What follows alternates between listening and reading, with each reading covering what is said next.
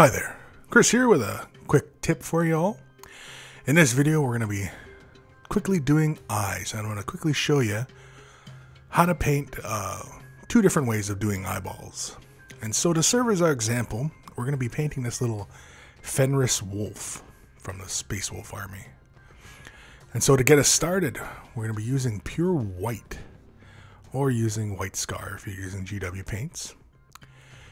And so very quickly, we just grab a little bit, slap it onto our palette, and using a very fine brush, I'm using a Winsor Newton 0 to accomplish this. And so normally if your model was very flesh tone, you would give it a base of white into that area, just so that you get a nice black outline once we get to this white phase here. But because the eye socket was already black, we just jumped right into the white.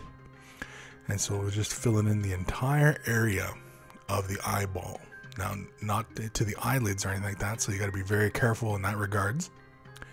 And as you can see there, we just got the little entire eyeball area. And so next, it's pure black. And so next, we'll just slap a little bit of this onto the palette. And again, using the same brush, or use a finer brush if you will. And very quickly, we're just going to apply a little ball. Now you can also do a little triangle. Triangle kind of works as well, concentrating mostly on the top of the eyeball and bringing it downwards to the bottom of the eyeball, just so that we get that really kind of full eye effect. If we had simply put a dot in the center of it, it would kind of have this staring appearance. Now that would be fine if you want to create that effect, but if we want to have a more natural kind of relaxed feeling, or more aggressive feeling eyeball, we can we just simply fill in almost half of that section. And so another way we can do it again is if we had put a black base down first and then put this white into the entire eyeball, so that we're left with like a little black outline on that section. And for the wolf, we're going to use earth brown, but you could just as easily use a dark blue or dark red, or whichever happens to be for your character or model you're working on. And so again, with the black, we're going to do that with this brown. Now the reason for the brown is that we're going to kind of give this wolf kind of a golden color, like an eye. Wolves have kind of a yellowish eye, and so we're going to use brown as the base for that. And again, you can see it's kind of gone with a little triangle in that space for the iris. And then we're going to add a quick little highlight, and for that we're going to use sudden yellow. And so if you're using blue, obviously you'd use a very light blue to achieve this.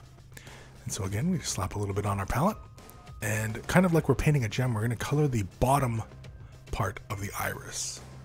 And it's kind of difficult to see here, but because it's such a small area we're working with, if I had done it in blue, it would have probably been a little bit more apparent. And then next, we're going to grab some pure black, and we can throw in that very center of the eye, the pupil. But here I'm just going to reestablish the black outline around that eye, just to create a little bit more depth and pronounce that eyeball a little bit more. And so you can see it's pretty straightforward. Just take a little bit more pure black, just kind of clean that up a bit. Often too, when we're painting in the white of the eyeball, you can end up touching kind of the top part of the eyebrow as well, or in the eyelid, and kind of creates this funny little effect. And then for fun, we're going to use some Carlsberg Crimson, and this is going to be kind of lightly, very lightly. We're using the same brush here to apply this little wash. We're going to put this into the corners of the eye, and this kind of creates that the blood vessels in the eyeball. And so if you apply just a little too much, you can just clean your brush off and then just kind of lightly draw out the excess ink. And that's it. Any questions or comments, leave them below. Thank you for watching. Happy wargaming.